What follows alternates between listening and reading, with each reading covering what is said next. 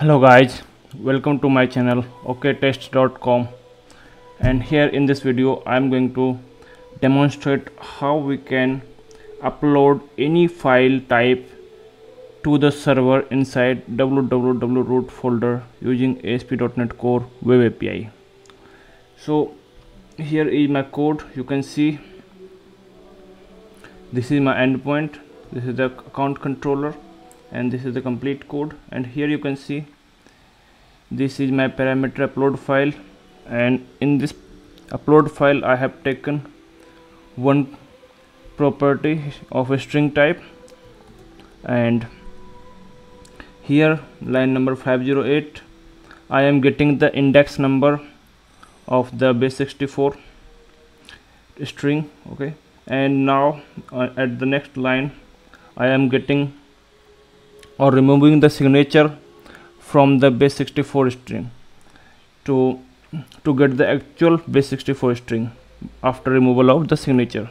And here at line number 511 I am getting the index number of the first occurred string of semicolon, and that index number I am passing in the base64 string, and from there I am getting all the data which is available before the semicolon, the first semicolon.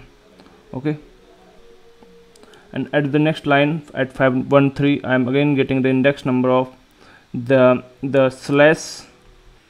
You can see here I am passing the index number plus one value because I want to I do not want to get the slash value in this extension. Okay, so that's why I have added here 1, and in the same way I have also added here, you can see, because I do not want to get comma right in the actual base64 string which I am getting after the comma, the value which are coming after the comma.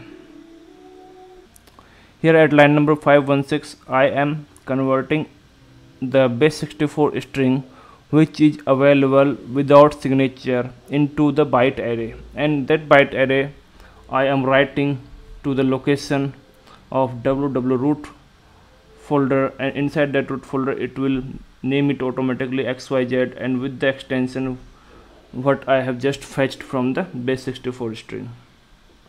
Okay, and here I am passing the next parameter as bytes, and that thing will be saved, and then from here I am returning the value. So let me show you the demonstration by passing the base64 string. So to convert the base64 string I need to go to browser here, and you can see here base64 group I have opened here, and this is the file to base64 conversion platform for online conversion. So here I will choose my file, and here I would like to say you one thing, that if you want to get the base64 string with signature, then I have already created one video what you can use to get the base64 string, and that video is related to convert any file into the base64 string. I will you can see that link at the top right corner as card, or you can also find that link in the description section. So first I am uploading this PNG file. Okay, and then I will save it. So here you can see this is a .png extension file, and here I will choose this one. Okay, data content type with base64. Okay, this is basically also attach the signature with the base64 string, and now I will click on encode file. Now you can see the file got converted into base64 string here, and I will copy all the string from here just after clicking on the copy link, and I will paste it in the postman. So you can see this is the postman, and this from here I will call that endpoint. Now you can see this is the base64 signature, and rest all the data which is available after comma is the actual base64 string. Now I will click on send button to send the data to the server. Now you can see it has come at my breakpoint. So you can see just here from hovering the mouse, you can see I have got the data in the file as base64. And now I will run by line. I will go here,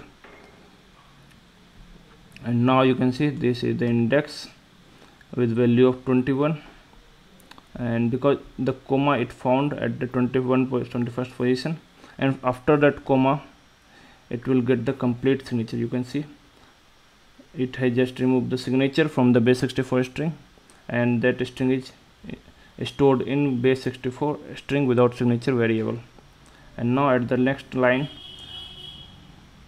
I will get the index value of semicolon, the first semicolon. So now you can see the index value is now 14, and here I am getting the value as base64 signature. You can see this is the complete signature, this is the complete base64 signature, and this signature I am getting because the initial value here I have passed as substring is from the 0th position, and the last value I have passed the 14 what I have just received from the index. And now I will go again in the next line.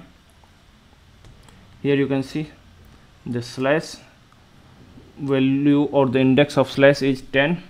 So from here you can see this is slash, and from here I need to get the PNG only. So at the next line you can see I have got the extension as PNG, and now this line will convert it as byte array.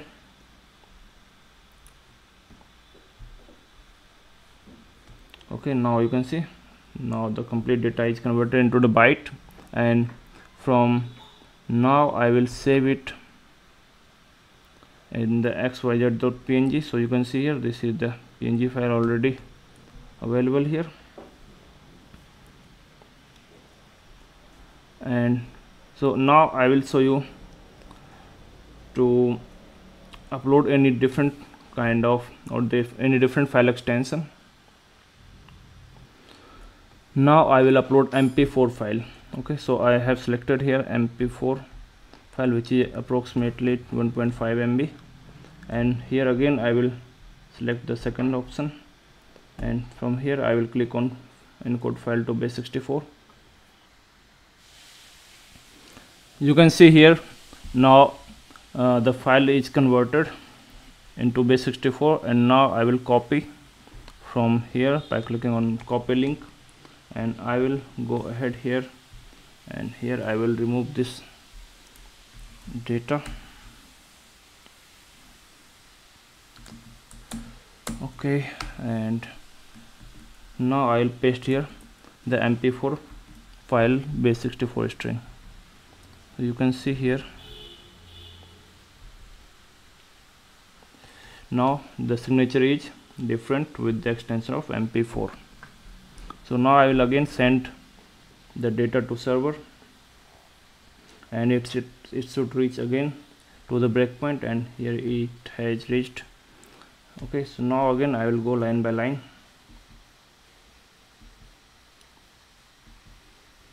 Okay, and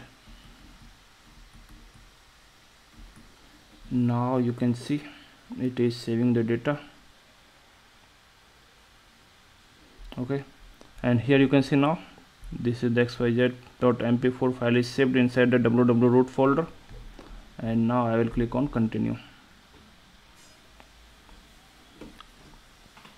Okay, and here I would like to tell you one thing here. If you in your project you do not find the wwwroot folder, then you have to create it manually at the root of your project. So you can see here it is available here at the root of my project. Okay, and inside that I am having two files. So that's all guys in this video. Thanks for watching, and don't forget to subscribe our channel. Thank you.